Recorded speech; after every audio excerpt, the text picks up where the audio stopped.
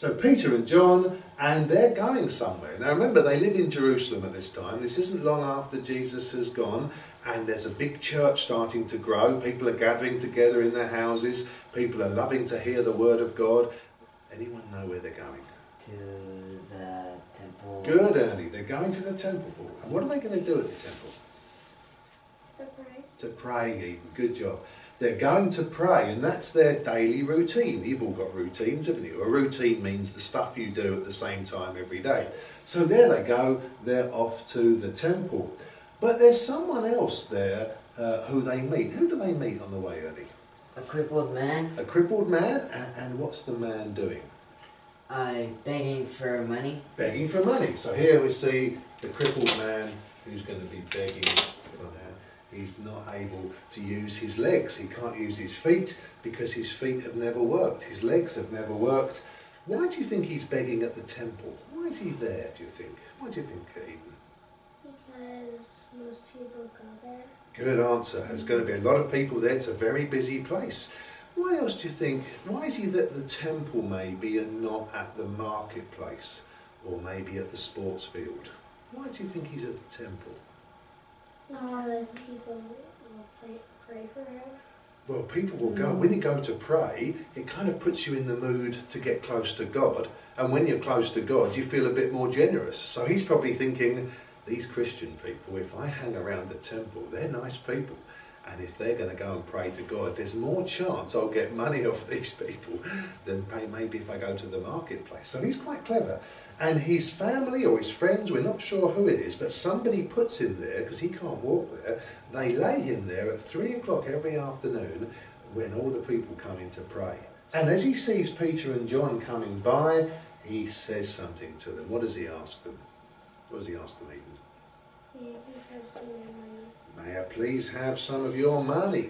And I think they're thinking to themselves, this man's never spoken to us before. Maybe because he's asking us for something, maybe that's God's way of saying to us, this man needs your help. Well, the man is saying, have you got any money? And they're thinking to themselves, well, we haven't got money, but I wonder if there's something we have got that's even better. What could they give him that's even better than money? What do you think, Eden? Jesus.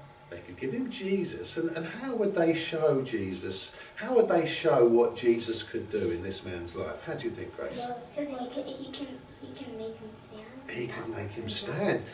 And so they look at him and he looks at them, and Peter says to him, silver and gold I do not have, but what I do have I give to you. In the name of Jesus Christ of Nazareth, walk.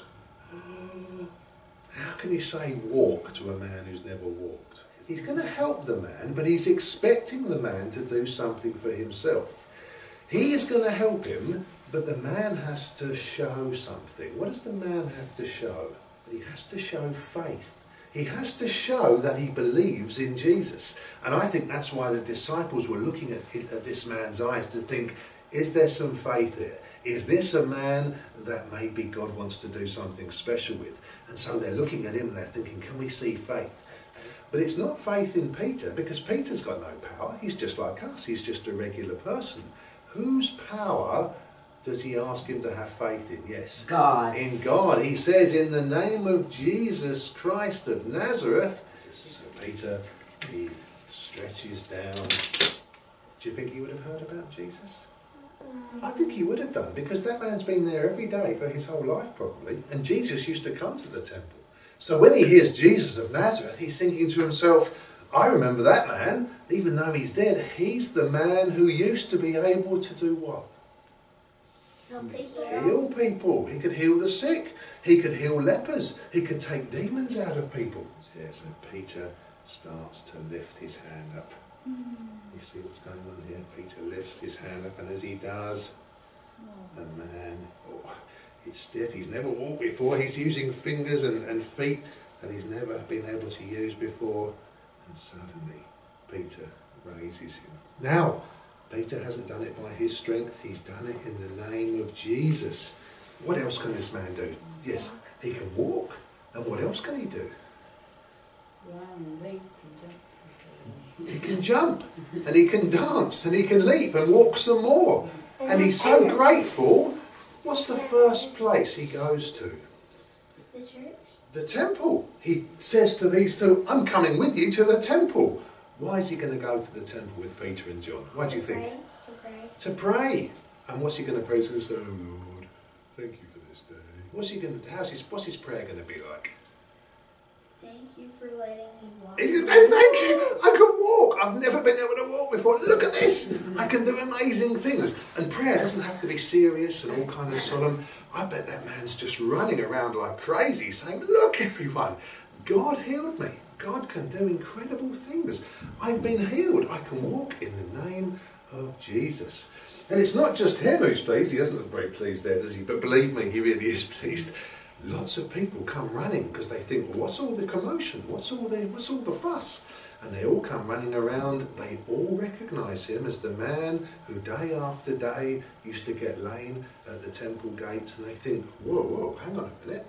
Has this guy been fooling us all these years? Look, he can walk. Well, they don't think that. They realise that Peter and John have done something incredible in the name of Jesus. And it shows that even though the people hoped that Jesus would never be mentioned again, all his enemies, now suddenly they're having to realise, oh no, the power of Jesus has now spread through the people who belong to Jesus, and the work of Jesus is going to continue.